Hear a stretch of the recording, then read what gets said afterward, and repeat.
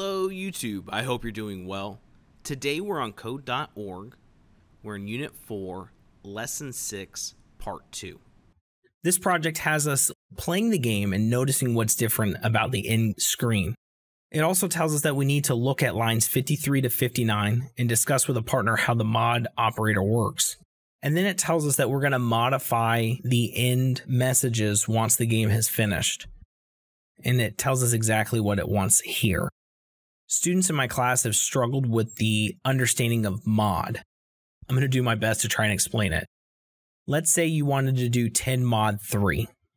The first question that I'm going to ask is, how many times does 3 go into 10? The answer would be 3 times, correct? 3 times 3 is 9. And then I'm going to do 10 minus 9, which is going to give me a remainder of 1. And that's where students struggle with the understanding. They think that the answer or the remainder would be 0.33 repeating, but that's not the case. The remainder is 1. We're going to use that mod operator within today's project. So we've scrolled all the way down to the end of the program.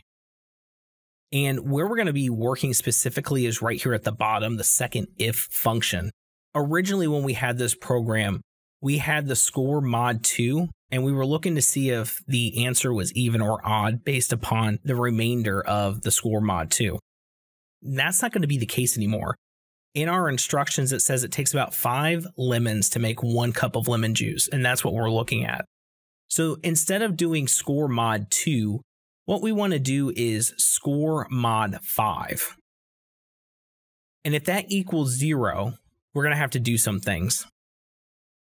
In fact, maybe I jumped a little bit ahead of myself. We're going to end up making 3 different variables today as we work through this. So let's go to the variables. We're going to do this one right here. We'll drag it underneath our if statement. We're going to go ahead and create a variable. We're going to call it num cups, and we'll use camel case here.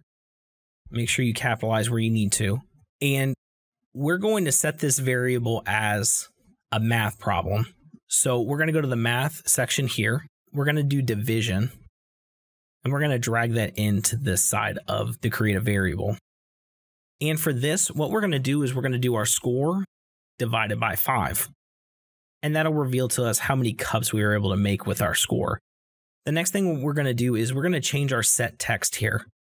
In the instructions, it says that we need to tell them if they have an exact number of lemons to make whole cups of lemon juice without wasting any lemons. And if they have a score that's divisible by 5 evenly, they will have done that. So let's go ahead and change this right here. I'm going to go ahead and delete all of this. We're going to use our math operator here. And we're actually going to use it again. So we'll click and drag that to this side. If this is true, we want it to say something similar to this. We're going to use our variable in this next space, so num cups. And for this, we're going to do cup or cups, because it could be multiple cups of lemon juice. And remember to end that with a quotation mark. And as I'm looking over this, I've noticed that I missed the space here.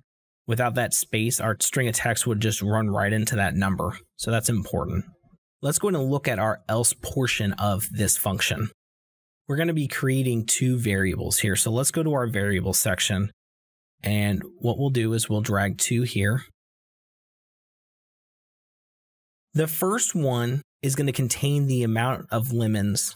The second part of this statement is we're now going to determine what to output if the score was not divisible by 5 evenly.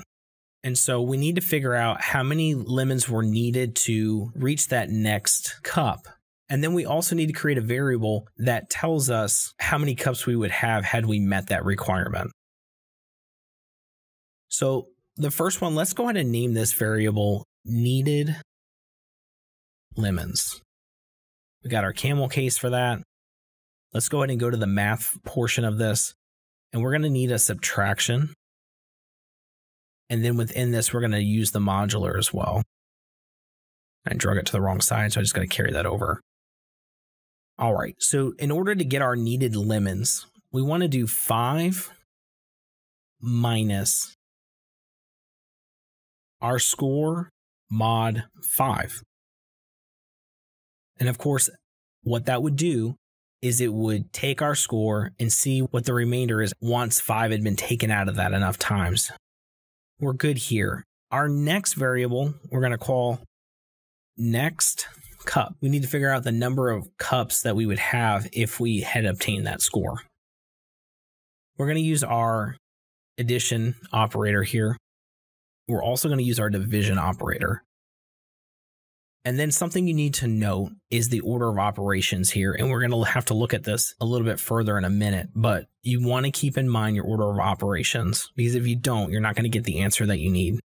All right, our next cup is going to be our score variable plus needed lemons, which is the variable that we just created, divided by 5.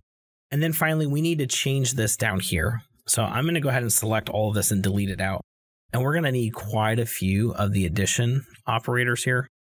So I'm just going to throw them in. And if we don't need a couple, we can remove it or switch to text view and just delete them. It's not a big deal.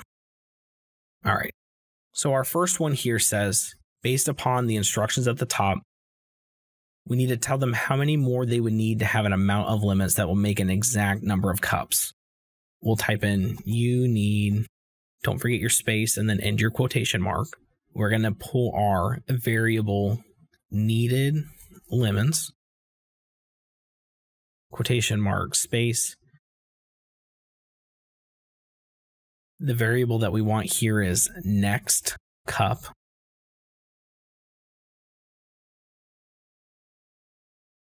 All right, let's go ahead and play this, and then we'll see why order of operations is important for this. All right, right here we have 4.2 cups, but that's not the answer that we want. And that's because right here, we need to add a parentheses. The easiest way to go about doing this is going to the show text. And we just need to set this off in parentheses. And the reason we're putting this in parentheses is because we want this calculation to be done first, not the needed lemons divided by 5, then added to the score. So it's important that you do that. In the line above it, the modular is done before the subtraction, so we don't need to include those parentheses. But for this, the addition is going to be done after the division, and that's going to throw it off. So let's try this again.